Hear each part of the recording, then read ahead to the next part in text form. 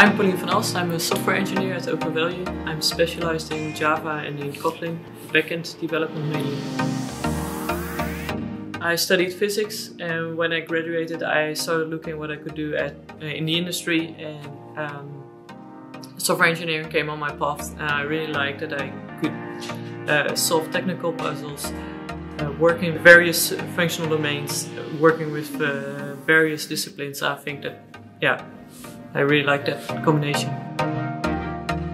Together with Arnout Rijpkema, who is also working at OpenValue, we record a podcast called BarCoding. So, you know, you have those Friday night drinks where you talk with your colleagues about your week and all the struggles you encounter during your daily job. Try to cast that in an episode. And we just talk about the job because we can't stop talking about it. really nerdy. yeah. What I mostly like is those community events where all those GDEs, which I really look up to, which are really great people, you can meet them and you can talk to them and ask them questions and see how they think about the evolution of Kotlin in the industry. And I think that's fascinating to get all this energy from those passionate people.